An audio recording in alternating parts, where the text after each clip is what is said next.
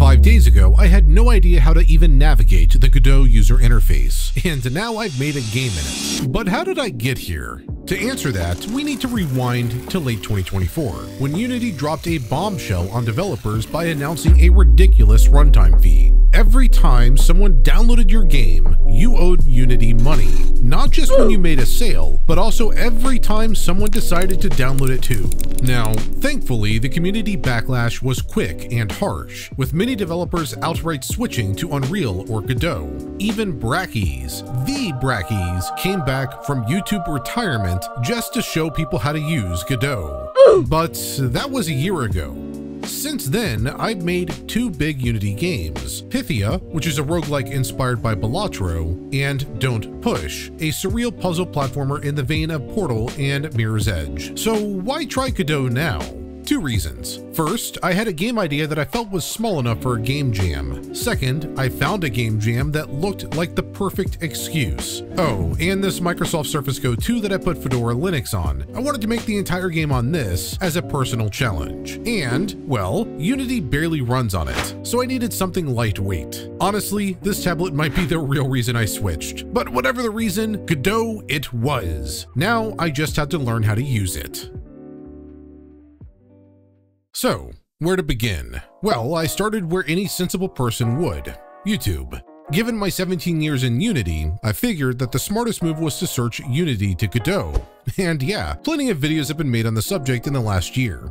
From that research, I discovered that while there are plenty of differences between Unity and Godot, only 2 really matter, at least at first. The first one is that Godot is node-based. The easiest way I can explain this is by showing you how each engine handles the same task. Let's say that we want a 3D capsule with physics. In Unity, you'd open up the Game Object menu, go to 3D Object, and pick Capsule. Then you'd click Add Component and add a rigid body. However, in Godot, you'd start by creating a 3D scene, then hit Ctrl+A to open the Add Node menu, and add a Mesh Instance 3D. Set its mesh to capsule, then add a rigid body 3D and a collision shape 3D to that, and then finally set that to a capsule as well. Is it more steps?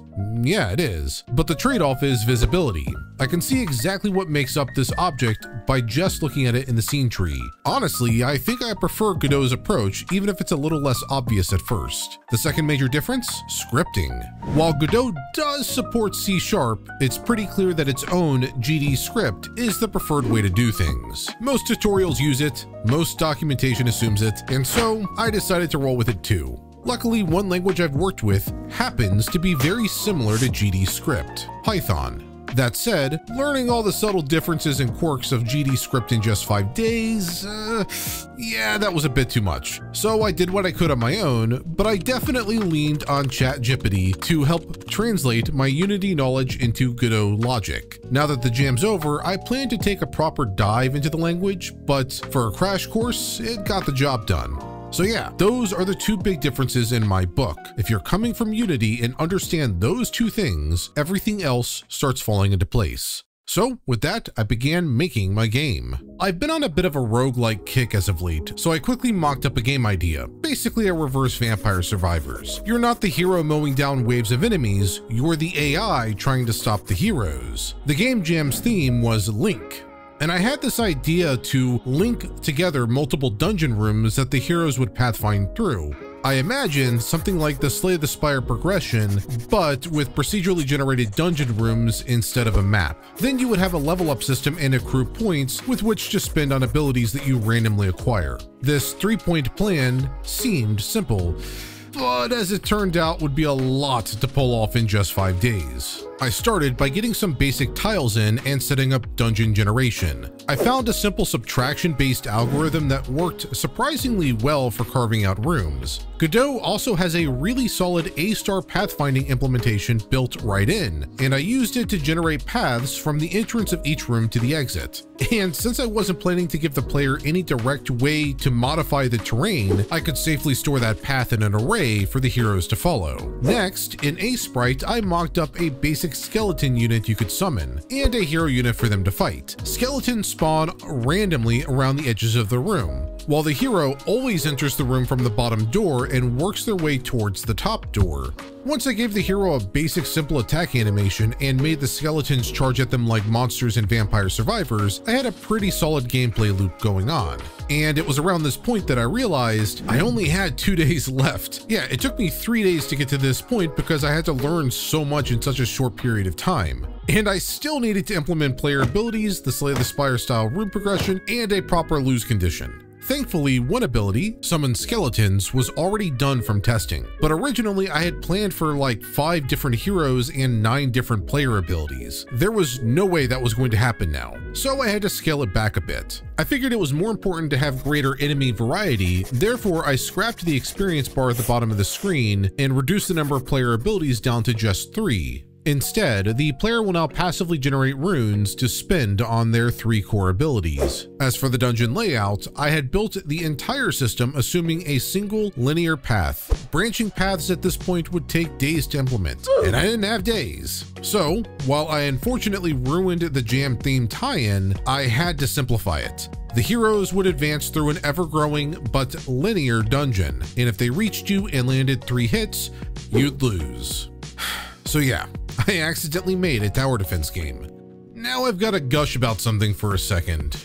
This tablet, it actually turned out to be really useful, and it's all thanks to the pen. Turns out, the stylus works really well in Sprite. I don't have a ton of experience with art or sprite creation, but being able to sketch out lines and erase them naturally, just like drawing on paper, unlocked a lot for me.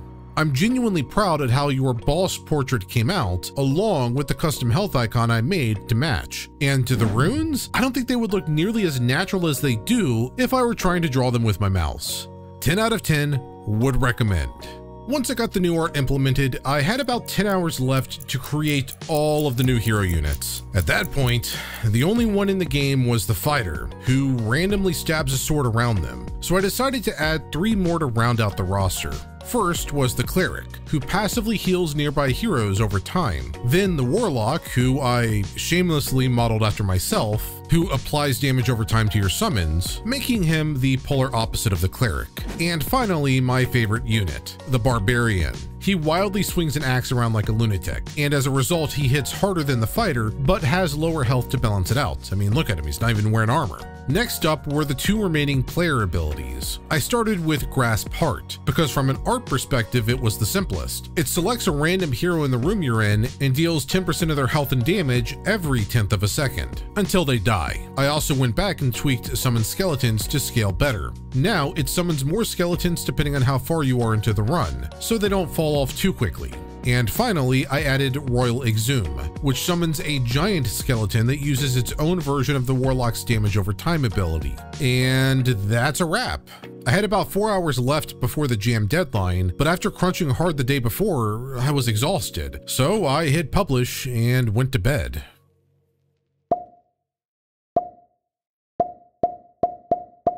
And wow, I actually don't get that much interest in most of my game jam games. Let's see what the general census was. The game's a bit on the easy side, which makes sense. I was working on core mechanics right up until the last minute and barely had any time to test or balance things properly. But the feedback on the art and sound, it was incredible. People really seemed to love the vibe, and several people said that the concept felt unique and deserved to be fleshed out more. The event host even played it on their phone, and I didn't even know the game worked on mobile. But sure enough, it does.